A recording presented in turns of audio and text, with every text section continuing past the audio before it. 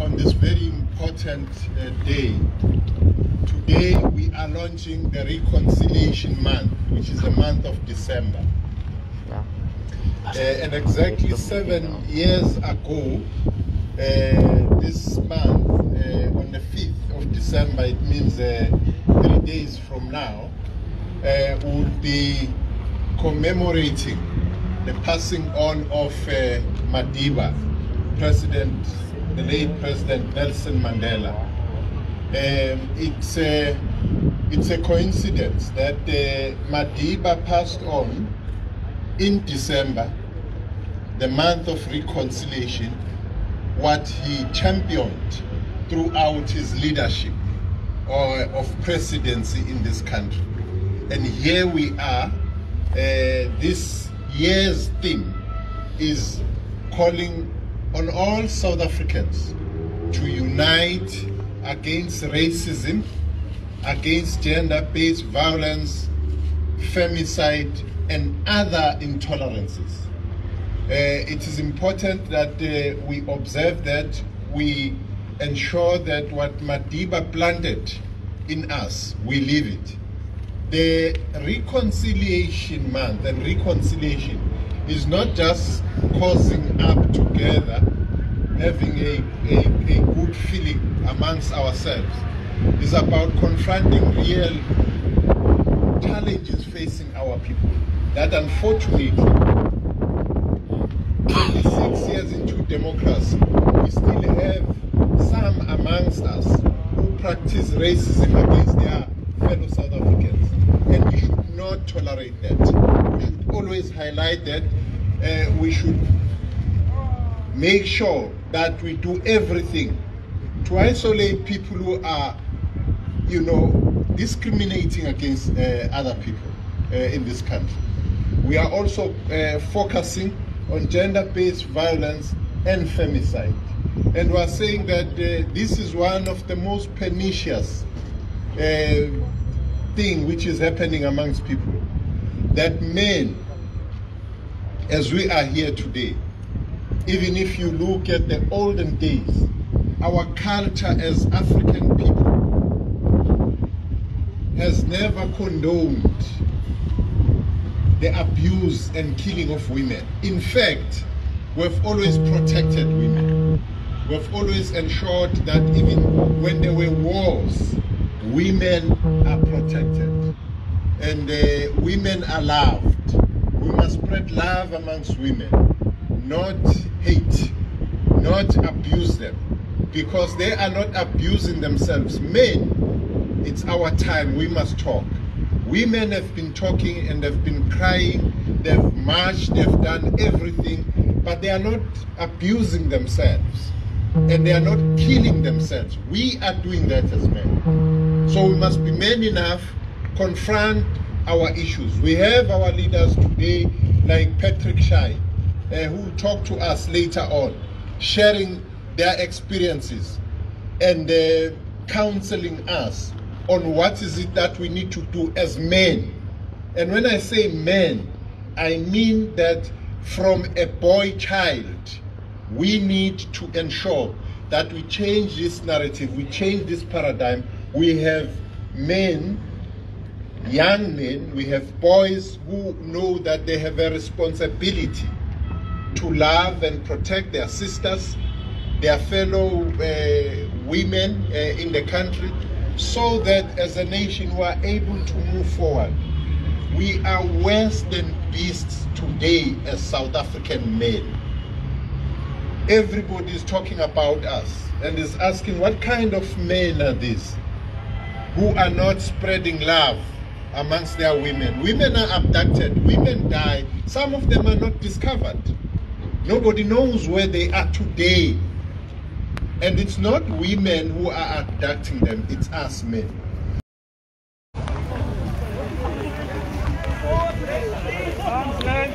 Okay, we're starting our big walk, our 5K walk. One of the slogans is here: I pledge to teach and show my son how to take care, love and protect his mother and sisters. So as we launch the Reconciliation Month, We're going to talk about racism. We're going to talk about gender-based violence. And we're also going to have hard discussions with our children, our kids, to ensure that they also play their rightful role. So this march through my constituency in Athlone with the minister is to highlight that, to launch reconciliation, to talk about our diversity, celebrating our diversity. But we must also talk about white privilege. We must talk about Baaskap.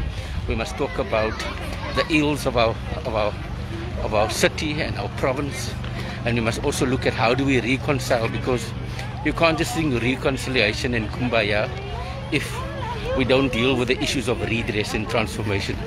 So I'm here joining Minister Nathi Mthethwa on a big walk across Cape Flats, mainly Athlone. We're walking now in Q Town, and then we're going to stop at Anton Franz, the place where Anton Franz was killed by the apartheid police, and then we're coming back. So it's literally a freedom walk to remember our past, to reconcile our futures, and bring our people together.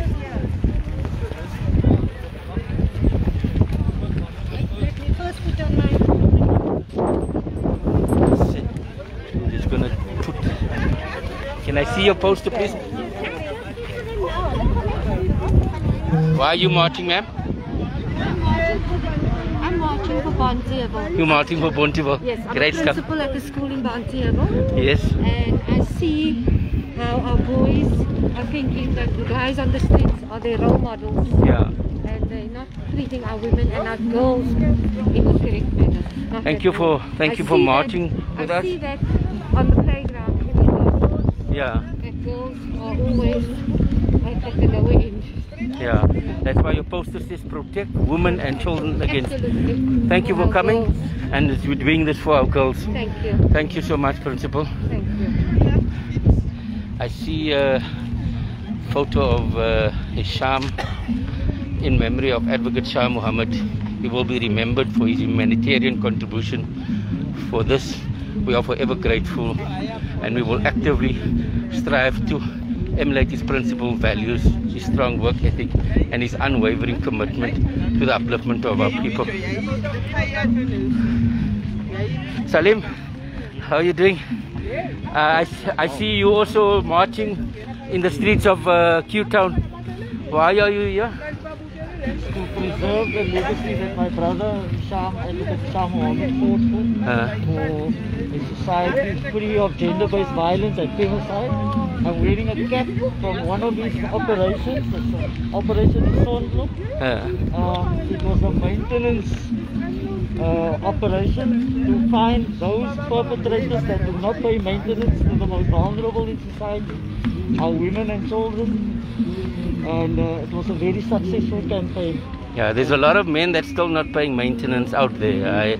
I know that a lot of men don't take responsibility, and now we are asking the courts to help us get that men to take responsibility. What's the procedures if women want to get maintenance? Can you share that? Or? Yes, there is a distinct procedure that has been brought about by the Operation Isondo campaign, where there is actually officers in our courts that is able to assist women and making application for a further investigation.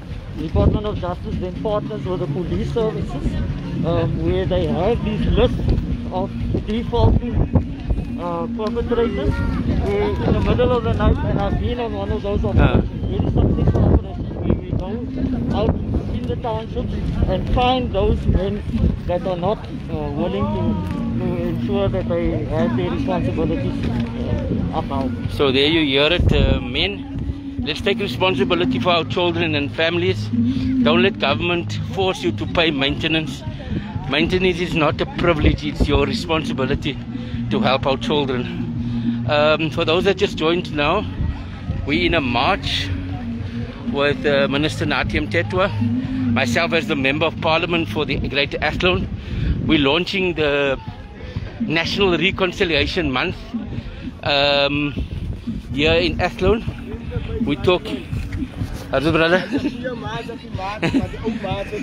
Thank you, Buddha. So we're getting a good reception from this area, traditionally being marginalized, neglected crime and gang area. Today we bring the message of hope. We bring the message of unity in our diversity, but we're also going to have hard discussions about how race and gender-based violence plays itself out in the city of Cape Town and also in this province. We can't do reconciliation if we can't seek justice and redress and transformation. So those are key messages that we bring out today. The pace is quite hard, so I can't talk. So thanks for joining us, everybody. I'm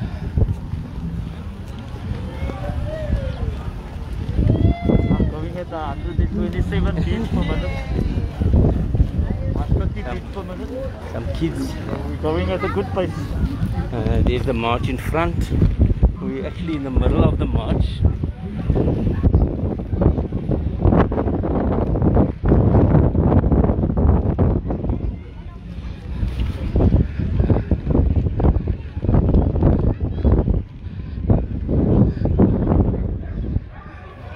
Saisal, the march is making you also walk.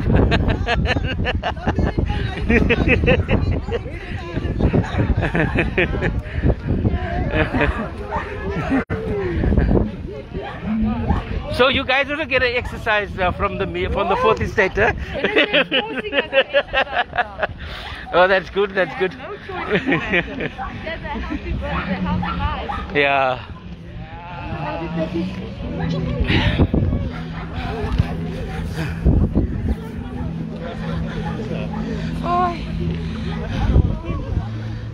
About a year ago, I came to these flats. A 17-year-old matriculant was shot on his way to write exams.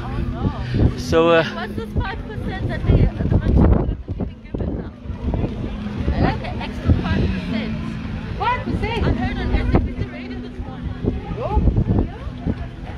if I have 5% of my guys.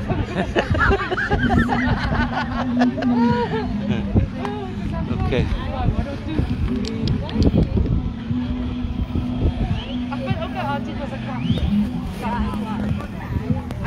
Stop gender-based violence.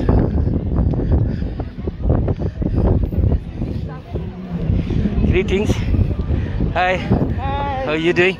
Can I maybe interview you? Yes. Okay, so my name is Faiz Jacobs, the Member of Parliament for this Athlone area. Okay. Ma'am, just introduce yourself and why are you marching today? Oh, my name is Dovozo Kompambani. I work for a company called SARA, Yeah. South African Heritage Resources Agency, under the Department of Arts and Culture, Yeah. Special Sports Arts and Culture.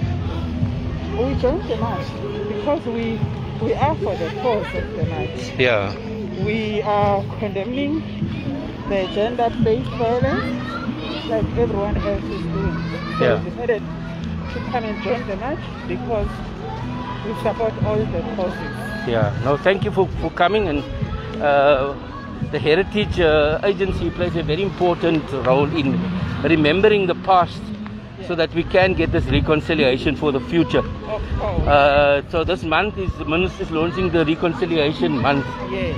And it's important for us to reconcile as South Africans, Yeah. but we must never forget our heritage and where we come from and our painful past. Yeah. And heritage plays a big role when it comes to reconciliation. Yeah. Because it informs us about our past, our present, and therefore the future. Yeah. Thank you, sir. No, thank you, ma'am. So we just walking past the famous Athlone Stadium.